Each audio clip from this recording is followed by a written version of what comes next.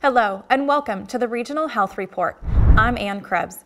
This monthly program highlights the world-class healthcare and services provided at our military treatment facilities, dental clinics, and public health units to soldiers, their families, retirees, and other beneficiaries. When it comes to workplace safety, this region cuts no corners.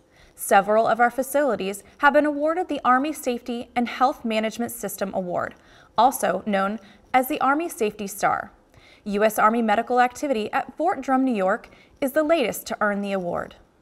Earning the star is a journey. There are 4 safety pillars to consider, with 243 elements for each of the 3 stages. It normally takes an organization 3 years to achieve.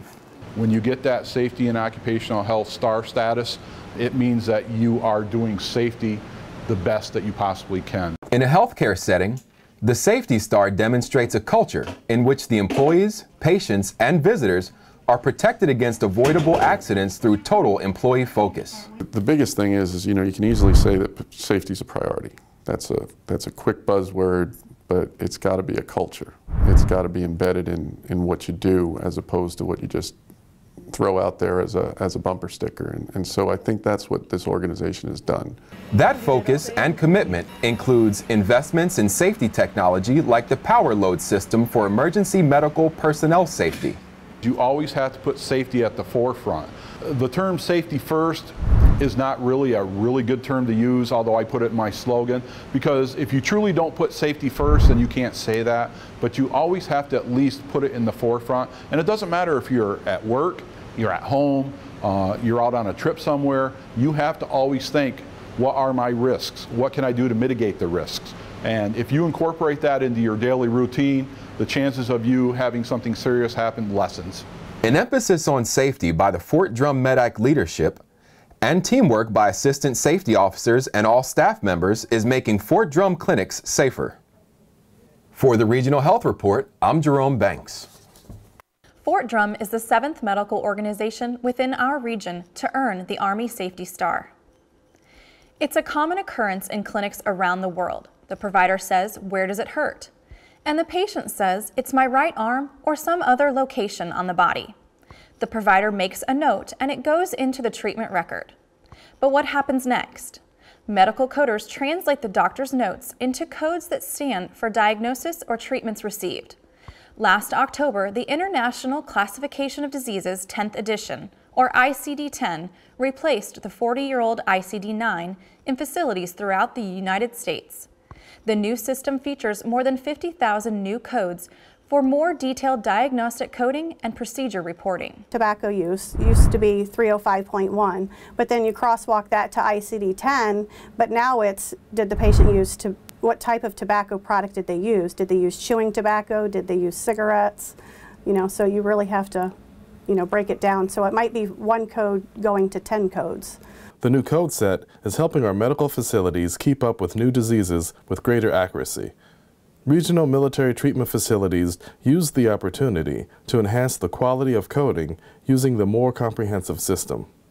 We started with incorporating ICD-10 in our regional coding contract, where we actually had trainers that provided on-site and also remote training. And our training was kind of different because we were focused on training physicians, on clinical staff, and also the administrative staff, such as the third-party billers, making sure that everyone was aware of what ICD-10 was. And the expectation for what we were supposed to do going forward with ICD-10. Local coders then train their facility healthcare providers on how to use the system. We really had to make sure that we went through all the templates for the different clinics to make sure that they were having the documentation that they needed.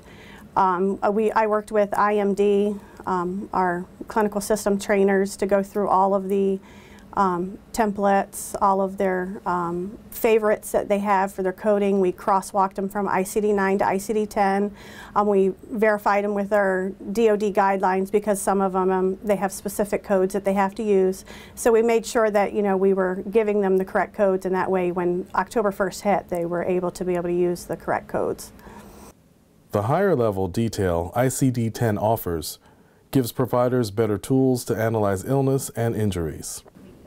That can lead to better prevention and improved readiness. Reporting for the Regional Health Report, I'm Ronald Harris. Elsewhere around the region, we salute two outstanding soldiers, one who continues to make a difference at Fort Knox, Kentucky, and another who left a lasting mark on Fort Bragg, North Carolina. First, Staff Sergeant Brittany England was recently recognized for her outstanding work as the Ireland Army Community Hospital's victim advocate. England created the very first sexual harassment and assault response and prevention program for Fort Knox senior leaders. And finally, congratulations to Brigadier General Ronald Stevens. The former Womack Army Medical Center commander returned to Fort Bragg, North Carolina recently to receive his star. Stevens is now Deputy Commanding General of the Regional Health Command Pacific. And that's the Regional Health Report for June. Join us next month for another show highlighting healthcare across the region. In the meantime, don't forget to check us out on Facebook, Twitter, Pinterest, and YouTube. Thanks for joining us.